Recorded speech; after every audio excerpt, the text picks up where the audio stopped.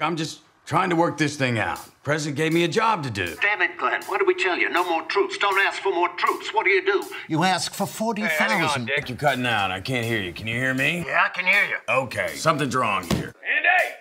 All right. Can you hear us now? I can hear you. Can't hear what you're saying. No, Totally agree. I'll talk to you later, Dick. We need to finish. I'm sorry, we need to... You're here to clean up the mess. This one is a bitch, right? Nothing about war is easy, Pat. I didn't come here to manage this war, and I sure as shit didn't come here to close it out. Came here to win.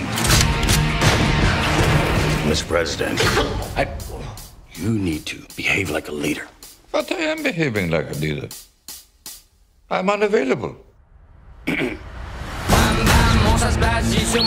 This country won't fight at night. That country won't fight in the snow. We cannot help them and kill them at the same time. It just ain't humanly possible.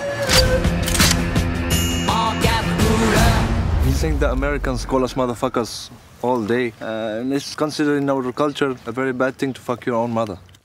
In ours too. In ours too. Gotta get me some traction. You need cut-through. Exactly. Need to get me some goddamn cut-through. You are the king of the divan. This dinner's for Afghanistan, and you got the gall to kick the only Afghan in the room off my goddamn table? Boss, I'm pretty sure the Afghan ambassador here is from Afghanistan.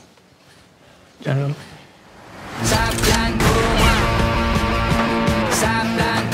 Men are imperfect creatures. Left to their own devices, all they really want to do is play with their dicks and eat chicken. Men need to be led. Let me come with you. Yeah. Okay, I'm coming with you. Wait up. I'm coming with you. What should I do?